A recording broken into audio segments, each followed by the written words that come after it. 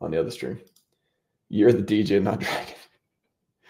Man, every crypto cycle, there's some crazy degen stuff. So I don't know what it's going to be this time. I don't think memes are going away. It doesn't seem to be.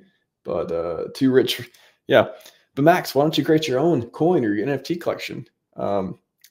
Hate to tell you, but December 2nd, 2019, somebody made the best coin.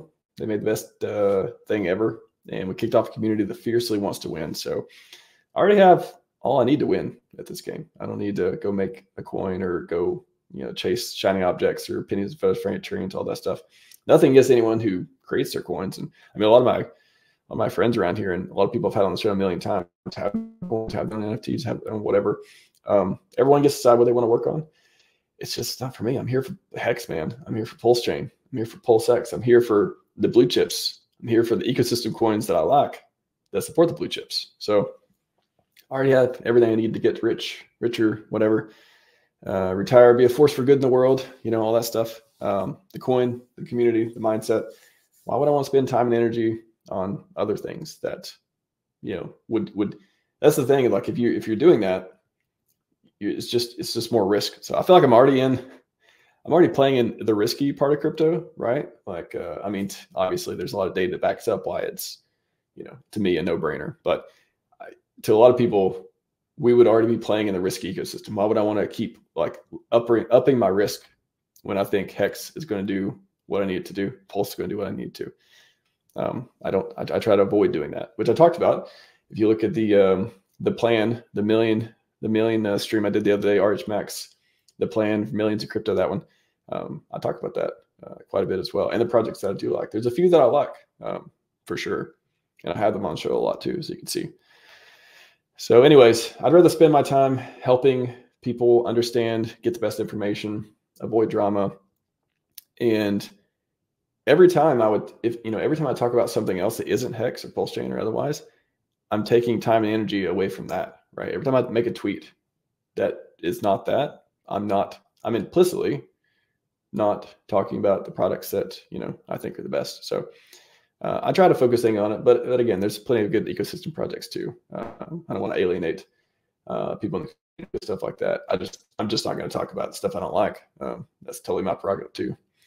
And feel free to, anyone out there, feel free to get a show and talk about all the coins that you like and all that stuff. And it'll be great. But I really try to I try to talk about the things I think are good and healthy and avoid the things that I think aren't. I'm not okay sacrificing my reputation or sacrificing my money or anything else. Giving time to things that I don't believe are great and awesome and all that stuff. So yeah, I don't know. I didn't plan on talking about that, but it's not that meme coins are bad. It's just they just have a lot of disadvantages and they encourage behavior. Well, not all of them, but a lot of them encourage behavior. Go look at the charts. Go look at the videos I posted on meme coins and stuff about, you hit sort and most of them are like 99% down, got almost to zero. A lot of them just encourage behavior that just gets people wrecked. So I don't like that. I don't want to promote that or support that.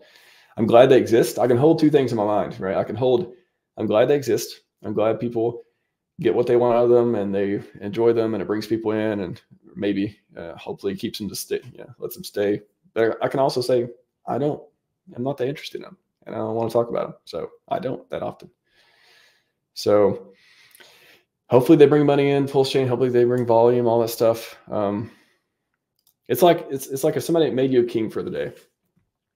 Would you ban casinos and lottery tickets and brothels and bars and so on? Like these things can't really be described as forces for good in the world, can they? Like it's kind of hard to make a case for that, but you still probably wouldn't ban them, right? Like there's people, to each their own, right? So if you wouldn't decree, but you also wouldn't decree there's one on every street corner, right? Like you wouldn't want them to be like too many everywhere, that sort of thing. So yeah, I wouldn't sign my parents up for a membership at the casino. So I'm not gonna talk about things that I don't think are long-term healthy games for the most part.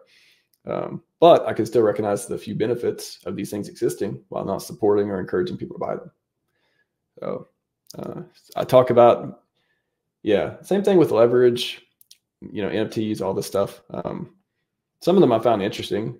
and bringing value, but you know, I'm not saying they're for everyone. So again, talk about what's my prerogative, my perspective, my preferences. So anyways, hope you enjoy what I talked about. Dave said I would ban them. Yeah. I mean, I'm not blaming you, but I'm not saying that's unreasonable, but for the most part, people like, you know, again, I can hold two things in my mind. One, people enjoy them and they have the right to exist. And two, I don't need to talk about them that much. So that's the way I think about it.